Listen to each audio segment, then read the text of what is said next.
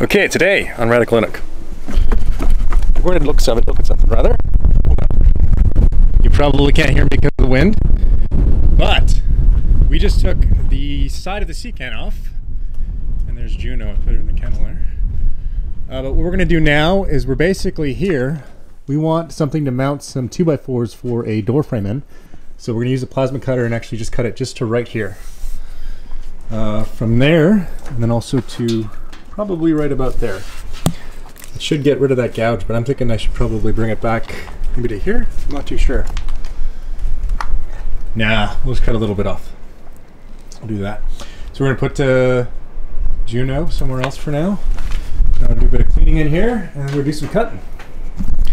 And that should be that. I'll record another video in a little bit here where I'm actually cutting with the plasma cutter. Although I feel like I should do this tomorrow. It's pretty windy at the moment.